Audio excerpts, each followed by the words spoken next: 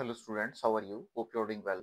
Now the question is, in the process of charging of a capacitor, the current produced between the plates of a capacitor is option A mu naught d by dt of phi sub e, option B 1 upon mu naught d by dt of phi sub e, option C epsilon naught d by dt of phi sub e, and option D 1 upon epsilon naught d by dt of phi sub e.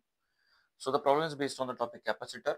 In this particular problem, we have to show which expression is correct for the current between the plates of a capacitor.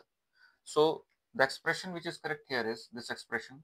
This is a fact-based question, and you have to remember that the current between the plates of a capacitor is given by this formula epsilon naught d by dt of phi sub e, where epsilon naught is the permittivity of free space and phi subscript e is the flux corresponding to electric flux. This is the electric flux here.